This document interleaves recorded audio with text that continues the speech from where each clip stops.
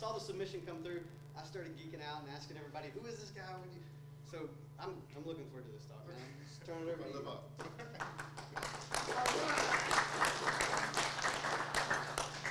Okay. So a little bit of a quick story.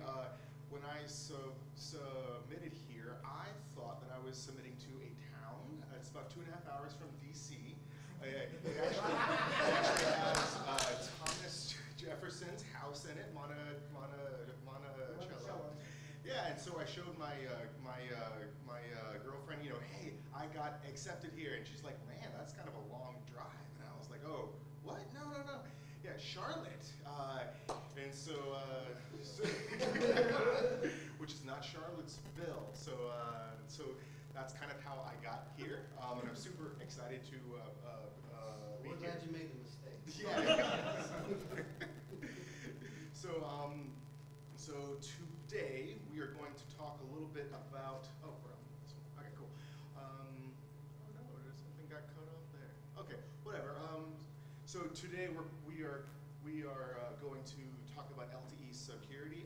There is a much longer 8-hour class I have developed about GSM, UMTS, and LTE. But this is basically a small and quick, dirty intro to LTE networks and LTE security.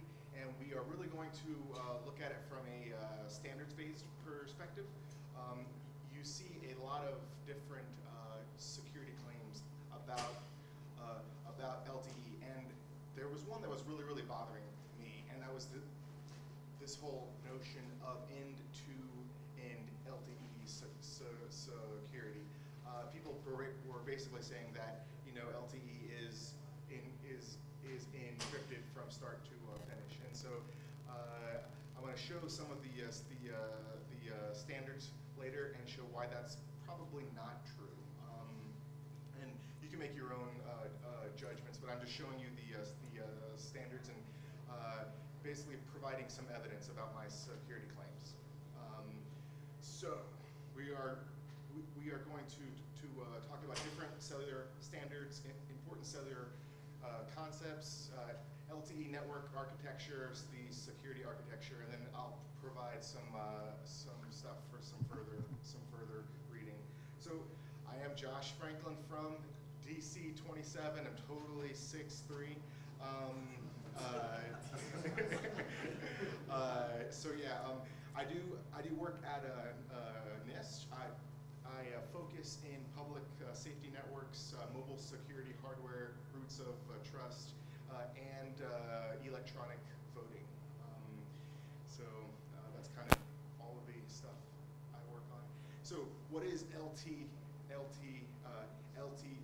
That is the long-term evolution. It is the fourth. It's 4G, whatever that means. It's basically being deployed worldwide.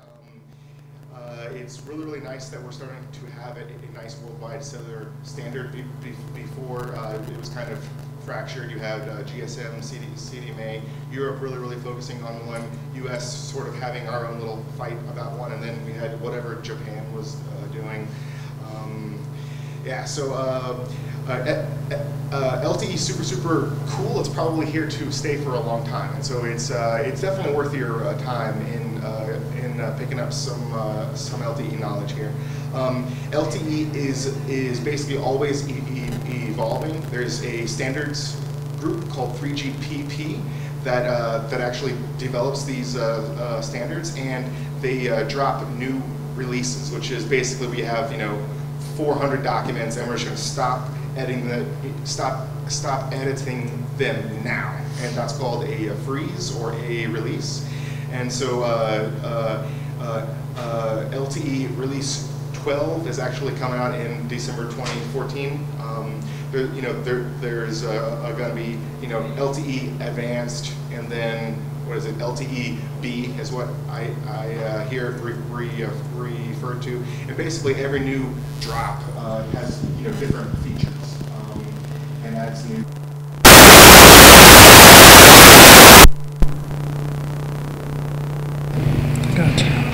talk about LTE.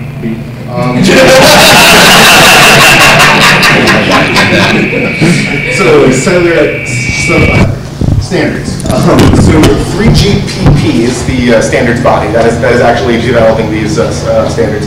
The same standards body did both GSM and UMTS. These are completely open and viewable standards. It's not like ISO where you have to pay 45 francs or Swiss francs to look at them or whatever it is.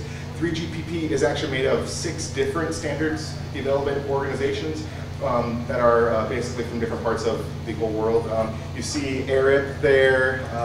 ADIS is North America's. You see ETSI there also, and that's Europe's. And ETSI does a lot of the crypto standards, and so a lot of the crypto is basically going to have ETSI's logo. There are other organizations. 3GPP2, which is the most confusing name in the whole world, develops CDMA and their whole line. And there's also the WiMAX forum, which developed WiMAX. 3GPP2, just a quick note, was developing a CDMA variant of 4G, and it was called UMB. And thankfully, they stopped, and so America's all moving towards the same technology there. Now, a note on all of this: 3GPP has technical reports, which are kind of more like book reports and analyses, and then there's actual technical specifications, which are requirements documents. You'll probably have to read both. Cellular standards use lots of jargon and abbreviations frequently.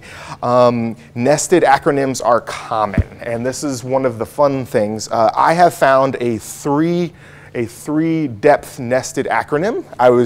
I'm really curious if anyone else has seen anything that goes further. So, for instance, GRAN stands for GPRS, Evolution Radio Access Network, and GPRS stands for General Packet. I forget what GPRS technically stands for. So I've seen 4 of those though, and so let me know if you find anything deeper. Open challenge. Open challenge. So packets and circuits. Previously.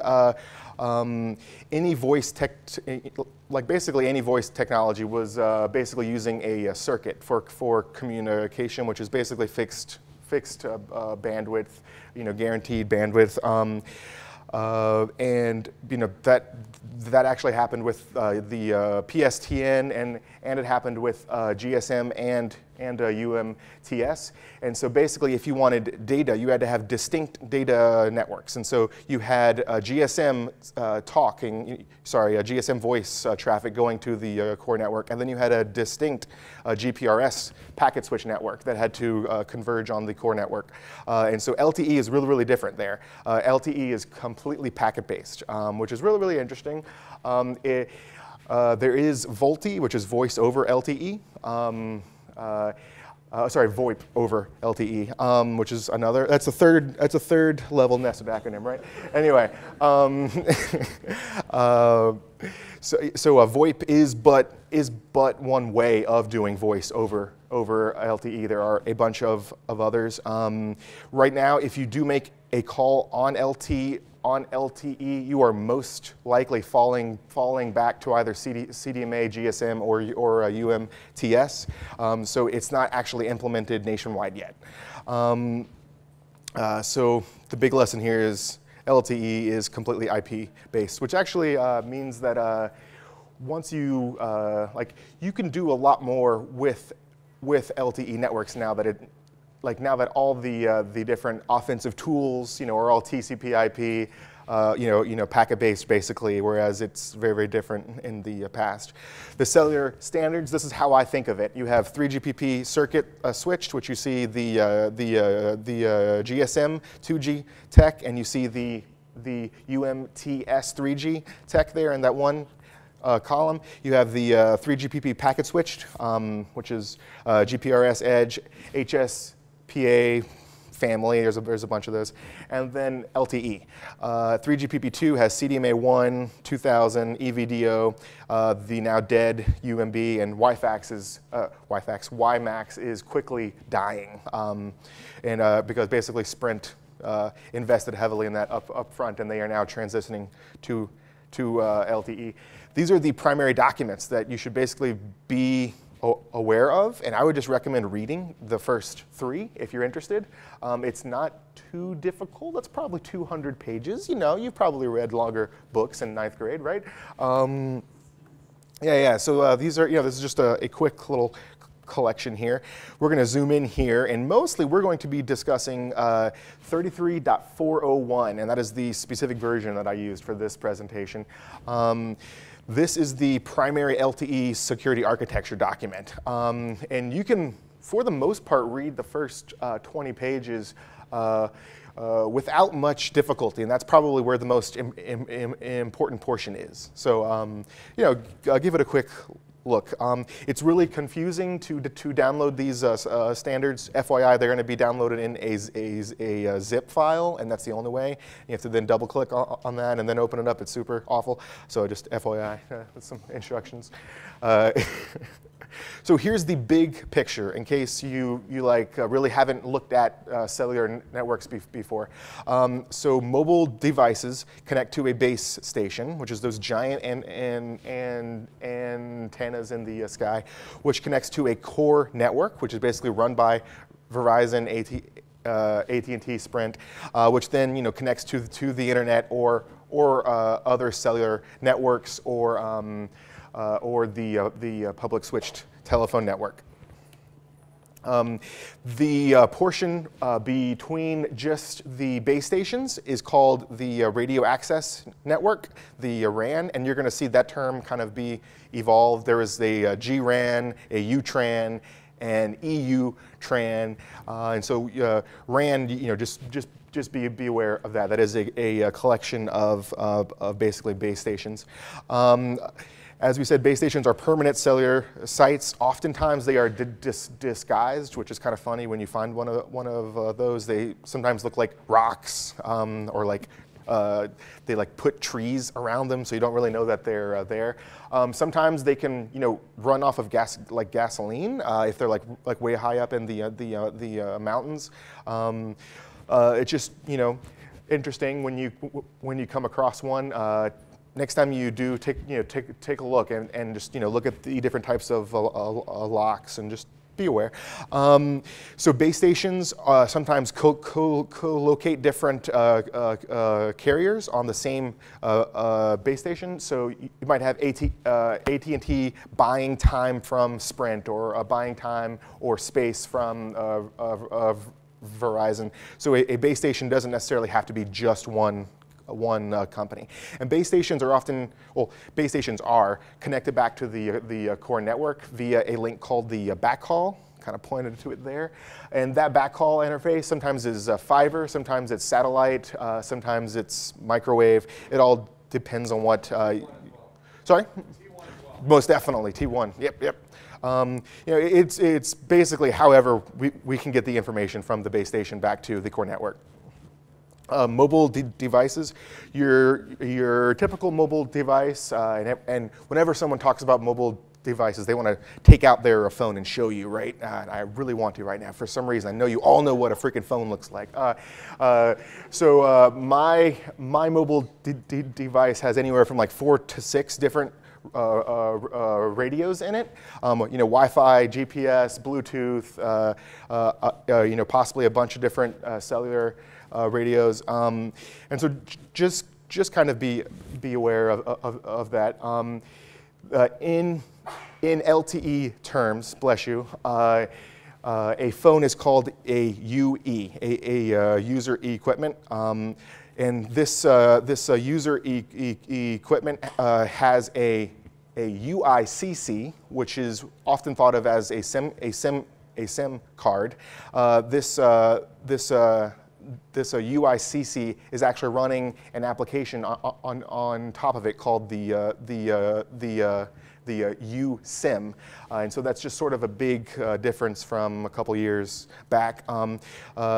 SIM and USIM are kind of used interchangeably, but they are very, very different nowadays. Subscriber identity, MC. You've probably heard this when you're basically hearing about stingrays or MC catchers. MC is basically your, on the cellular network, it is your personal identity. It defines who you are. It is a 15-digit number stored on the SIM card, or USIM card, whatever. It consists of three values: MCC, MNC, MSIN. We'll take a look at that in a moment. A lot of times, carriers try not to send the MCs over the air if they don't have to, and so they'll use a temporary identity called a GUTI. I don't know if that's how it's said. That's how I say it in my head. A globally unique UE identity, or a TIMC. Again, I'm not sure if that's how it's said. Temporary mobile subscriber identity. And these are all different from your actual phone number, right? Your actual MSISDN. This is what an MC looks like and how it's kind of broken up. It's just interesting to note that Europe may use a 2-digit value for the second thing there, for the second range. Yeah, this is what, just this is what all the fuss is about. Yeah, I mean, anyway. So UE identity, your actual phone has its own identity called the actual IMEI, the International Mobile Equipment Identity. It is a 16-digit number. You can actually look at it right now by doing ##06# on your phone, and it'll probably pop right up for our sorry, *#06#. My bad. Don't want to confuse our British friends. And the actual IMEI is most often used to blacklist phones from a cellular network. So if someone steals your phone, they can blacklist. AT&T can blacklist that phone from getting on their network. It is illegal to change a phone's IMEI in many countries for that reason. I don't know about our country. USIM cards, these are basically, and if what I read is true, this is the single most popular smart card in the whole world. Over 7 billion in circulation. They actually store cryptographic keys. I mean, that's their primary duty here, right? Is they are long-term cryptographic key storage in a secure area. They do house a processor that actually runs an operating system, and on top of this operating system, there is a stripped down mobile version of the Java virtual machine that is used, and it can actually run apps. Like, you can run games off your SIM card, which is kind of cool, and will totally not be misused by anyone ever. Yeah. Oh, yeah. Like we were saying here, SIMs are deprecated. The modern term is USIM. So you may remember CDMA did. So basically, Verizon used a soft SIM.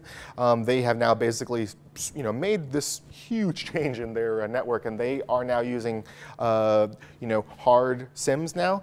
And Sprint is changing from WiMAX to LTE. I already went over that. Here's what a SIM card looks like. There are a bunch of different types, right? We're really just removing plastic for the most part here in this picture. Remove plastic. I don't know what that means. The actual metal part is more or less the same. The contacts are a little bit different. SIMs. If you roll an Android, you are probably using a micro SIM. If you roll an iPhone, you're probably using a nano SIM. Makes it real hard to go back and forth. So LTE networking. Here's what we're really here for. Remember, it's a 4G data and voice technology. It's basically split into 3 different portions, any LTE network. The actual radio network, which is called the EU TRAN. I don't want to try and go for that giant acronym. The actual core network, the evolved packet core and the IP multimedia subsystem. We're not going to talk about the IMS because it's kind of confusing and we don't have enough time here. And if anyone has any questions, stop me, let me know. So we are really going to focus on the interaction between the actual phone and a base station. I know this looks awful and horrible. Let's talk about it for a moment, and then we'll go into a nice, pretty picture, I promise, okay? So the actual UE is the LTE device. In LTE parlance, base stations are called evolved node Bs, which is an awful name. So eNode Bs or EN-Bs, you will see it written 3 or 4 different ways. Just know anything with a B on the end is probably a base station. That's just, so the mobility management entity, MME, this is a really important box on the core network. It is a server that is basically doing all of the authentication functions and all of the different control signaling, allowing you on the network, saying you can go here, can't go there. The serving gateway is it's basically the main route that user data passes through. It's just another server on their network.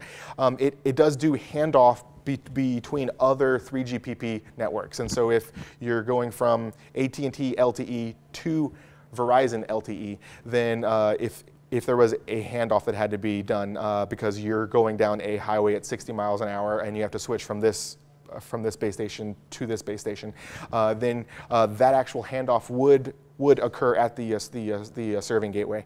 The packet gateway, the P gateway, allocates IP addresses, and so yeah, all your phones have nice IP addresses now that you're on LTE.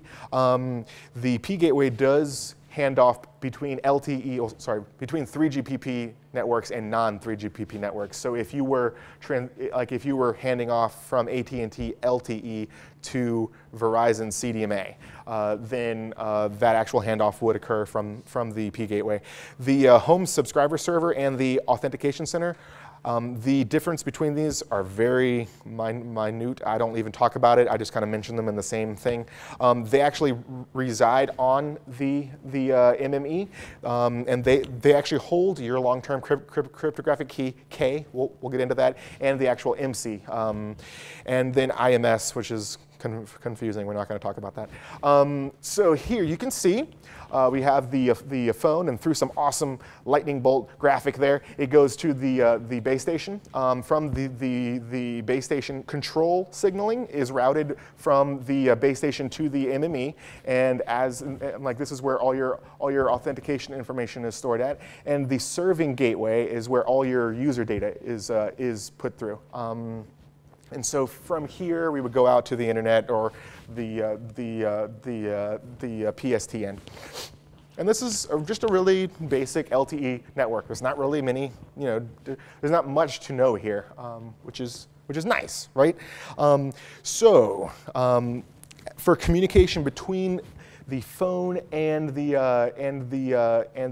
eNode B and then the core, there are cellular specific protocols, as you might imagine. It's a cellular version of TCP/IP, right? And in reality, TCP/IP actually runs on top of all of this, which is nice. So we're gonna take a look at some of these protocols here. Let's zoom in on the far left side. So LTE uses different communications planes. Primarily, you should just think of 3. You have a communications plane for user data, my phone to the base station to the core network. That could be voice or whatever you're looking at. There is control signaling between your phone and the base station, right? Because the base station has to know where your phone is. It has to get tracking area updates. It has to, do authentication. It has to say, hey, you're being a little bit loud. Simmer down, right? And there's actual control signaling for that. And then there has to be control signaling from your phone to the core network. And so that's basically 3 distinct planes here. Cool. So we're going to look at, for a moment, these three bottom ones. So RRC basically provides control signaling between the phone and the eNode B. The PDCP protocol, Packet Data Conversions Protocol, does encryption, and it actually gets it basically takes all the signaling above it and then encapsulates it, and then frankly just encrypts it or in integrity protects it. The RLC, it actually readies packets to be transferred over the air interface, and then the actual MAC layer does multiplexing and quality of service, and then physical, you actually have, electronic, bless you, electronic transmissions, gallivanting over the airwaves. So here are the control protocols, and a lot of these protocols are sort of repeated here, and that's fine. This is just how the standards documents explain it. So you have the control protocols, which is NAS security, which is the non-access stratum. Super confusing name. It connects your like this is that control signaling plane from your phone back to the core network, and then you see RRC there, which is control signaling from your phone to the actual base station. And then simplified much more is what your data would traverse, is just these 4 protocols here. Interfaces. That nice diagram that we had earlier, every single thing, like every single interface, every single connection between a server or a network component has its own unique identifier, basically. And here are the main ones that I want you to know for LTE. And requirements will say things like the actual, it'll say the X2 interface, which is between 2 base stations. The X2 interface has to have this much encryption, or has to be protected by these means. And so what you really need to pay attention to is what's going to confuse you is the S1 interface has two separate interfaces. I don't know why they just didn't call them 2 different, S1 and S2. So the actual S1 MME is the control plane signaling interface, and then the S1U is the user plane information interface. Security, what we're all here for. So there are a couple of different security mechanisms in use here. The actual USIM token, right, the actual hardware token, authentication and key agreement, which is how your phone gets authenticated onto the network, and that's really what a lot of people at, say, Black Hat and DEF CON have been breaking over years past. And then we have crypto. LTE has its own basically has its own encryption and integrity cryptographic algorithms. So we're going to talk a little bit about that. High-level threats to LTE. There is a document, and it's one of those TRs, and you should probably go take a look at it. And just sort of talks about stuff we are worried about. It was the LTE designers, and so these are some of the things here, right? Tracking identity, physical attacks on base stations, manipulating control plane or user plane data, threats to basically how there are downgrade attacks in SSL. There are downgrade attacks exist in cellular networks as well to push you into using a weaker cipher. And then jamming. It is an open interface, and so it's interesting to note that jamming is not within the threat model of LTE. And you can basically acquire jammers for like $40 on eBay from. It'll have some Russian characters on the packages, yeah. So it's just interesting to know that they are not trying to protect against this. Admittedly, it's a really hard problem. So low-level threats, right? I mean, basically, since it is open, there is because the air interface is open. There are, like, you can basically sniff the traffic possibly or do jamming attacks. SIM cloning. This used to be a way bigger problem where you would either steal someone's phone and copy their SIM card and then basically use their account to make long distance phone calls, right? And nowadays, more of an issue is really people cloning their own phone and then using that to spread out their wireless service to multiple people. Basically, have one account and 10 different lines, basically, right? And I really I don't see that much of that happening. Threats to privacy by design. I mean, your phone knows where you are at all times, or at the very least, if you are like your relation, like your location in relation to a base station, right? I mean, if your phone can talk to a base station, you're within some minimum distance between a unique base station. And as we were saying now, like basically Sprint and AT&T and Verizon, they have to operate this massive IP-based network now with basically servers on the internet, and that's going to be a little bit different from before. So the actual hardware token, USIM, UICC, it is more or less identical to what it was in UMTS, which is 3G. It actually points to the same standard. So it just says, hey, look that way. It uses LTE uses a new hardware protected 128-bit key called K, and K is just really important. You need to look into K. Basically, all keys are derived from K. Session keys, long-term keys, whatever. And K never leaves your phone, ever. K is basically instantiated, or sorry, K is derived or generated, and then it is basically stored in the core network at the MME and inside of a SIM card. And other than that, it is never released. So I had a nice segue. Okay, yeah. So one of the main points of this key, K, is for AKA. There you go.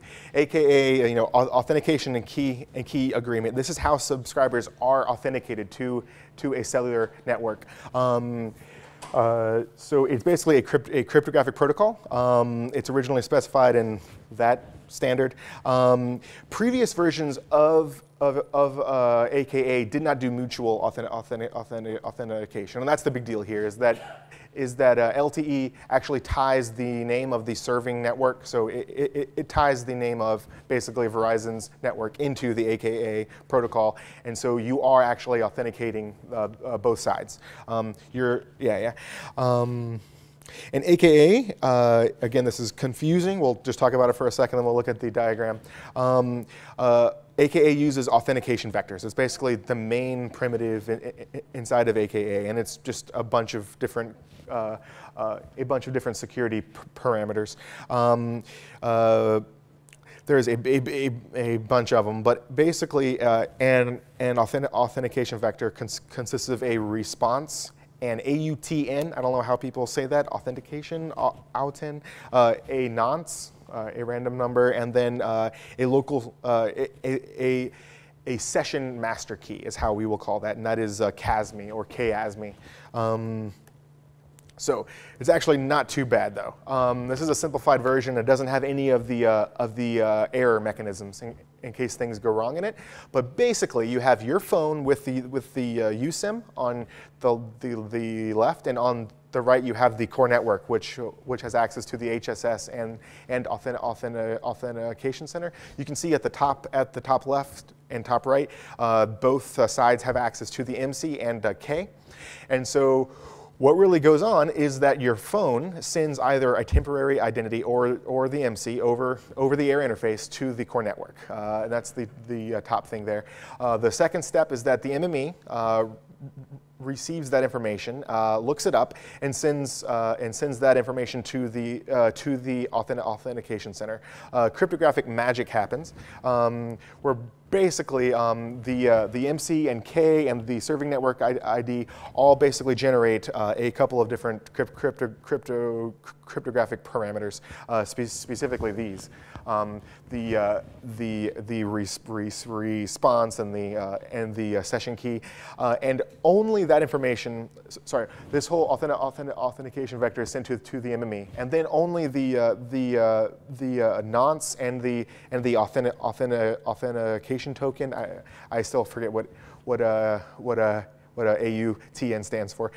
That is all sent to your SIM card. Your SIM card does basically a very, very similar process as what goes on here to basically generate a signed response, and that signed response is then sent over to the MME at the core network. And if this expected response is equivalent to the signed response, then someone is authenticated to the network. Yes, sir. So they've gone to a lot of effort to do various security measures, such as using nonces to prevent replay attack and all this stuff. Am I missing something? Am I being profoundly stupid by observing that that means that the telco provider has an inventory of all Ks? They definitely do. Which means a compromise at any telco provider compromises the entire network? Just because it's confusing how networks are laid out, but basically it's not all your eggs in one basket. There are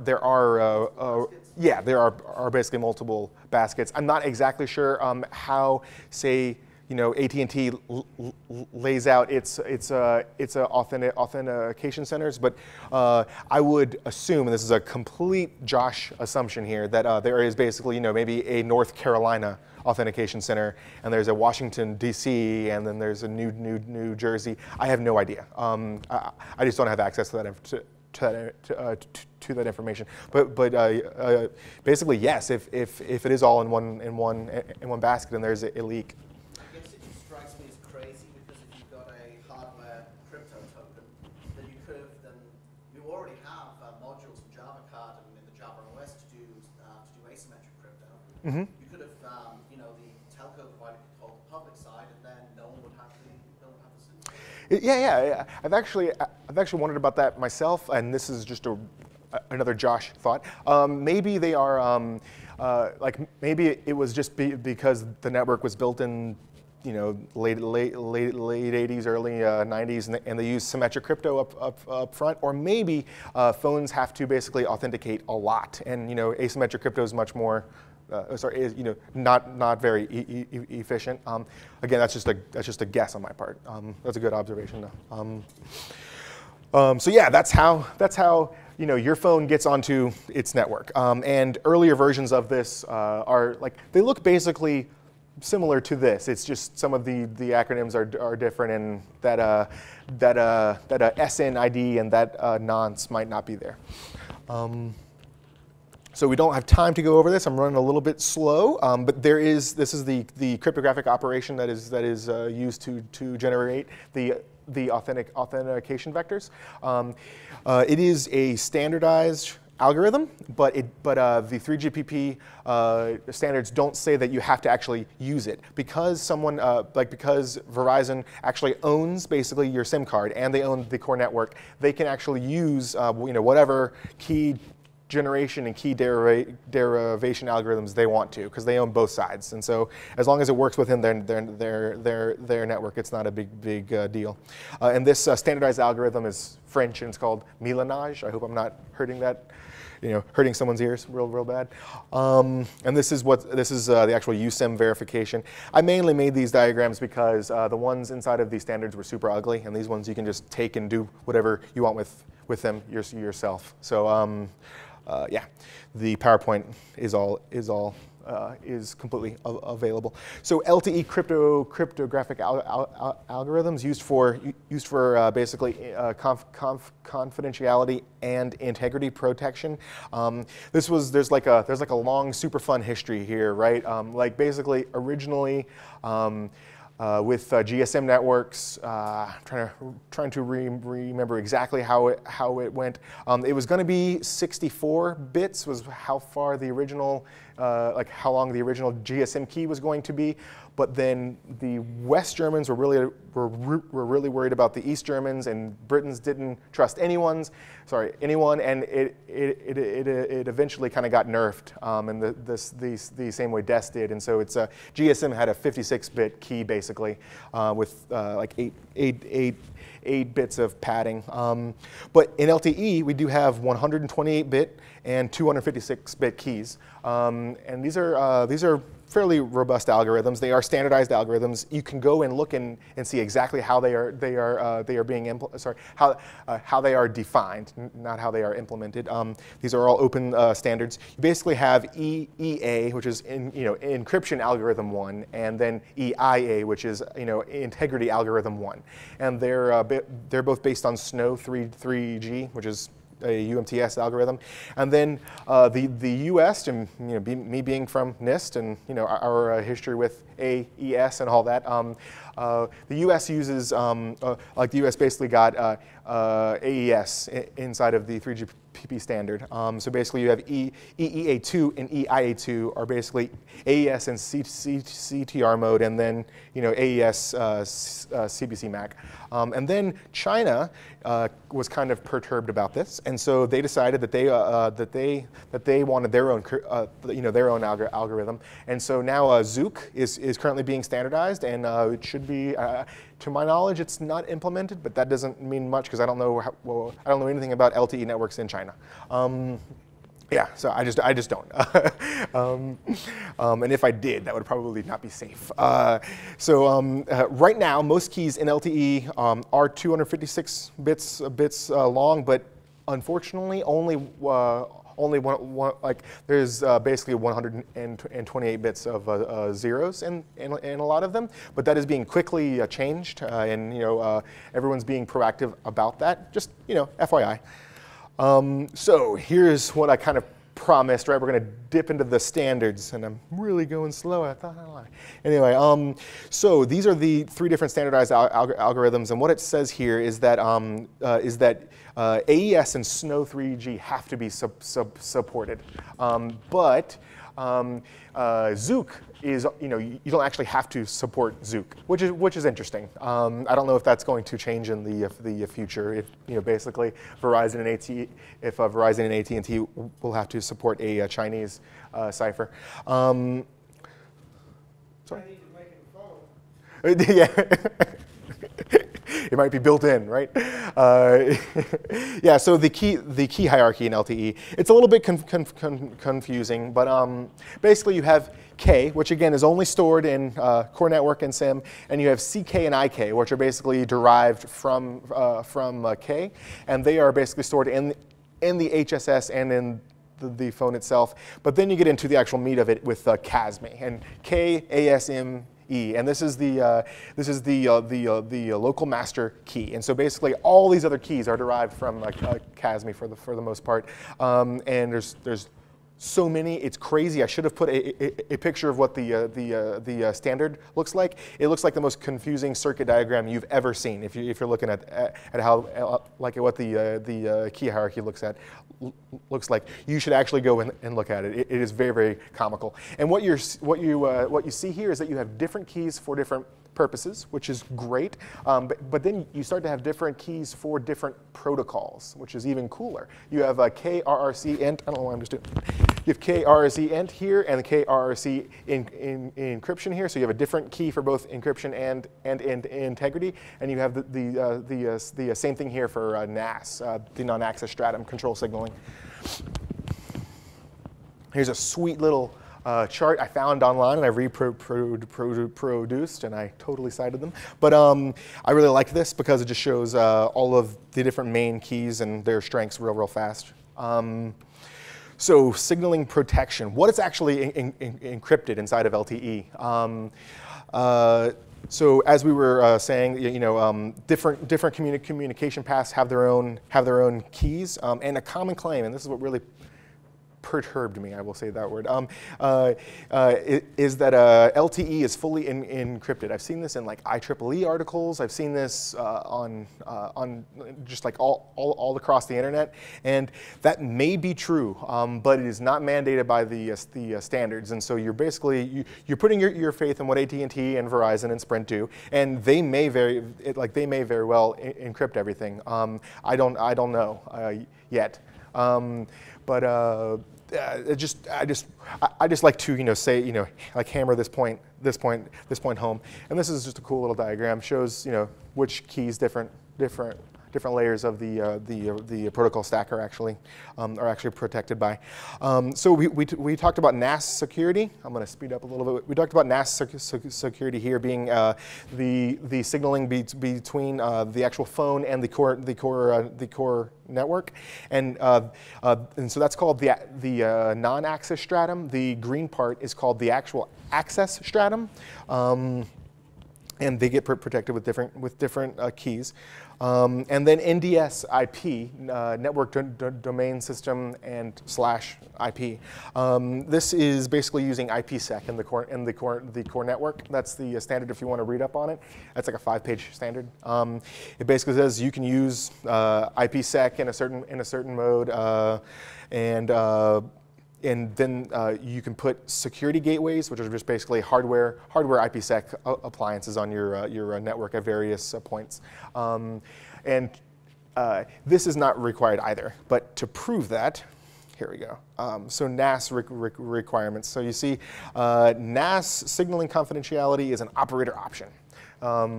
So the control signaling is fairly important. I would have at least suspected that the control signaling would have been encrypted. And it says there, note 1, RRC and NAS signaling confidentiality protection is recommended. And a big reason for this might be that 3GPP standards have to be deployed worldwide, right? I mean, they have to work in all countries and in all such situations. RRC signaling confidentiality is an operator option. And yeah, the only thing that's really mandated here in terms of cryptographic protection is integrity. So integrity protection and replay protection shall be provided to NAS and RRC signaling, which is interesting. And yeah. So basically, you can think of it as the minimum in confidentiality protection, and there is a caveat that says that if you physically if you don't physically protect your network devices, then you have to encrypt. I haven't found much about what physically protecting your network devices means, but if you want to go look at these are this is the standard and where you can find it.